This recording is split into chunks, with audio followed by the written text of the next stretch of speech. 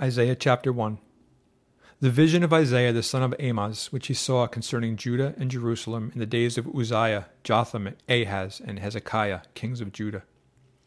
Hear, O heavens, and give ear, O earth, for the Lord has spoken. I have nourished and brought up children, and they have rebelled against me. The ox knows its owner, and the donkey its master's crib, but Israel does not know, my people do not consider.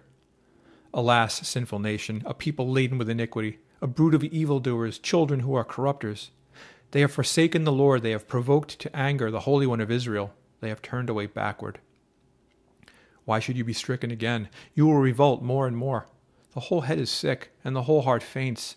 From the sole of the foot even to the head, there is no soundness in it, but wounds and bruises and putrefying sores. They have not been closed or bound up, or soothed with ointment. Your country is desolate, your cities are burned with fire. Strangers devour your land in your presence, and it is desolate as overthrown by strangers. So the daughter of Zion is left as a booth in a vineyard, as a hut in a garden of cucumbers, as a besieged city. Unless the Lord of hosts had left to us a very small remnant, we would have become like Sodom, we would have been made like Gomorrah. Hear the word of the Lord, you rulers of Sodom. Give ear to the law of our God, you people of Gomorrah.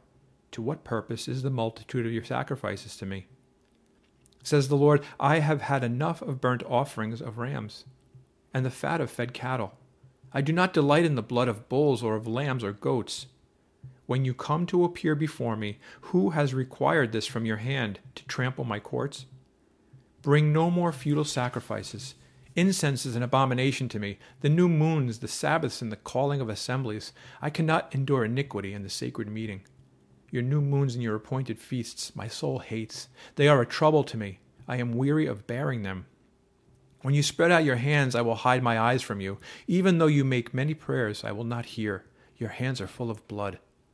Wash yourselves, make yourselves clean. Put away the evil of your doings from before my eyes. Cease to do evil, learn to do good. Seek justice, rebuke the oppressor, defend the fatherless, plead for the widow.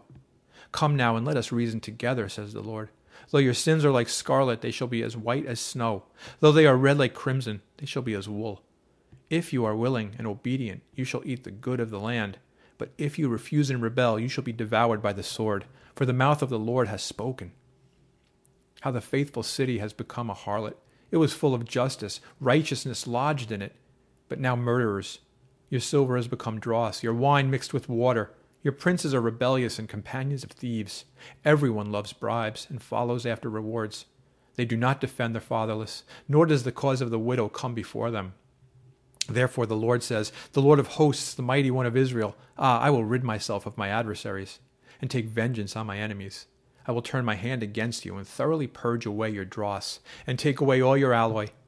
I will restore your judges as at the first, and your counselors as at the beginning.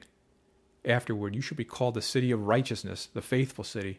Zion shall be redeemed with justice, and her penitents with righteousness.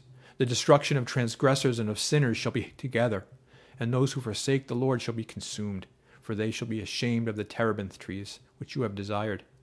And you shall be embarrassed because of the gardens which you have chosen, for you shall be as a terebinth whose leaf fades, and as a garden that has no water. The strong shall be as tinder, and the work of it as a spark. Both will burn together, and no one shall quench them.